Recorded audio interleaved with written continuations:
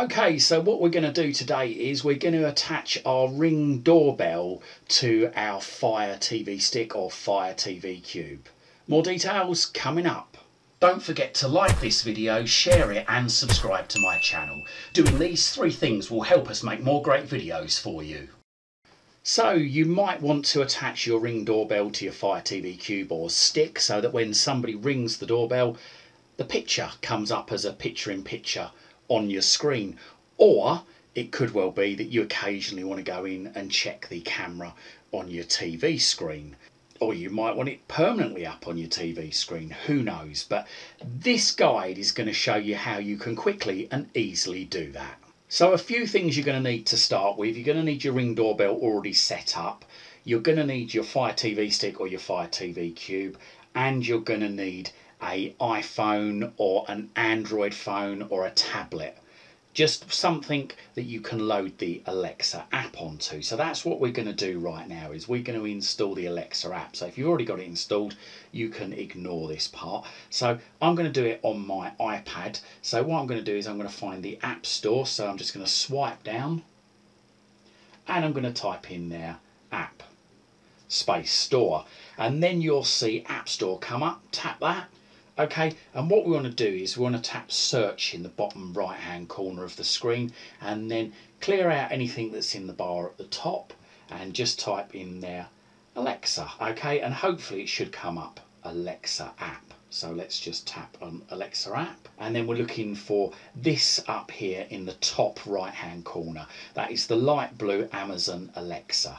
So tap get or open if you've already got it installed, or if you've had it installed in the past, tap on the little cloud. So I haven't had it before, so I've got to get up here, so I'm going to tap get. And now it's going to ask me to touch to install, or it might ask for your passcode. Whatever it asks you to do, then do it. It might ask for your Apple password, it might ask for nothing, and there we go, it's accepted my fingerprint. Like I say, it will vary from device to device. So you might find that if you've got an Android device, then it doesn't ask for anything at all, it just installs.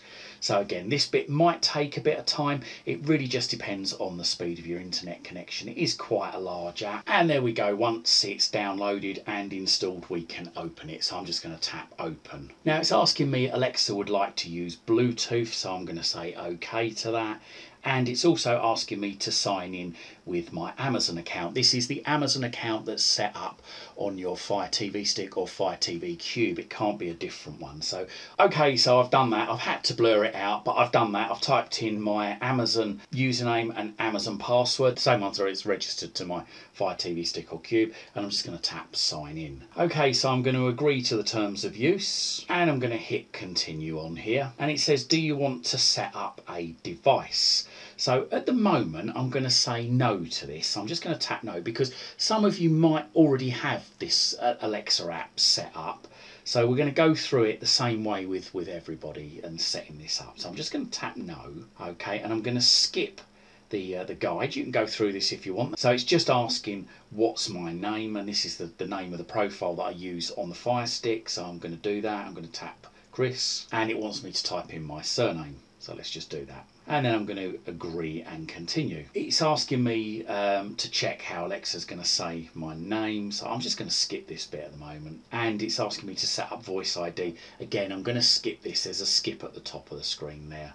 So yes, skip, not really important at the moment. So it says your profile's ready, set up what you care about. So set up my features. Let's just tap that. Allow access to your contacts. I'm just going to click continue there. And I'm going to say don't allow, because I don't want Alexa accessing my contacts. So but it's entirely up to you. Verify my details. It's asking for a telephone number. I'm going to skip that. Allow notifications later. Okay, and it's asking me if I want to add extra profiles to my family. So I'm going to set that up later. Okay, and tap done. It's asking me about my interests now. I'm just going to skip this again for the time being. And then I'm going to tap go to home. Right, we're there. Next thing I'm going to do is I'm going to tap more in the bottom right hand corner, and then I'm going to tap skills and games just on the left near the middle of the screen there, and I'm going to tap the magnifying glass in the top right hand corner, and I'm going to search for the skill called Ring. So once I've done that, I'm going to tap on the return button, the blue return button, and I'm going to select the light blue Ring skill there. Just going to tap that, and then I'm going to tap enable to use, and there you go, it says enabling skill, and it says we want to link your Ring and Amazon accounts together as well, so I'm going to tap enable skill and link accounts, and it's asking me to sign in again with my Amazon account details. This is the Amazon account that's registered with my Fire TV Stick or Cube, so I'm just going to do that. Okay, so I've just typed in my username and my password, and I'm going to tap sign in. And now it's asking me to type in my Ring username and password, so let's just do that. There we go, done that. So I'm going to tap sign in, and I've got two-factor authentication set up, so I've just got to type in my two-factor authentication code. Okay, so done that. I'm just going to tap sign in, and now it's asking us whether we want to authorize my Amazon account or Alexa. So I'm going to say yes. I'm going to tap authorize, and there we go, it confirms your Ring account has been successfully linked. So I'm going to tap next. So it's looking for devices to connect to. It says this can take up to 45 seconds. So there we are. It says one Ring camera found and connected. So I'm just going to tap set up device, and it's asking us where the camera is located. Okay, so I'm going to tap outside and just go to add to group. We can skip that if we want. There you go, front door added to outside. So tap continue, front door is set up and ready to use. So once the devices screen loads, then tap on all devices there at the top. Tap on front door, or the thing with the camera beside it, and then go to announcements and turn on doorbell press announcements, and then scroll down and make sure that enabled is switched on as well, like mine is at the bottom there. You could put on turn on motion announcements, but it basically means every time something moves outside, you'll get a notification pop up on your Fire TV Stick or Fire TV Cube and interrupt what you're doing, and really you probably don't want that. Let's just leave that off. So now what we're going to do is we're going to switch to the Fire TV Stick or the Fire TV Cube, and I'm going to press the doorbell.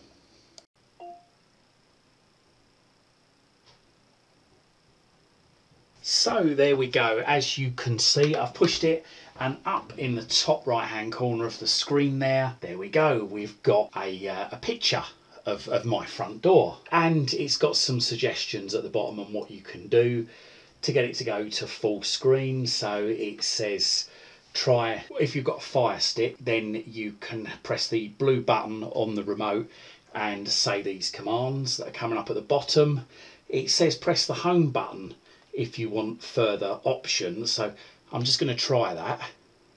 So it's press and hold the home button until the screen goes to the middle, and then we've got options here. We can go to full screen like so. We've got mic disabled down there, so I'm not sure, I don't think we can actually talk back to them, but we can see them certainly. If you found a way of talking back, then please let me know. But there we go, a great way of linking your Ring doorbell to your Fire TV Stick. As I say there, you can also minimise the picture-in-picture just by highlighting minimise to PIP.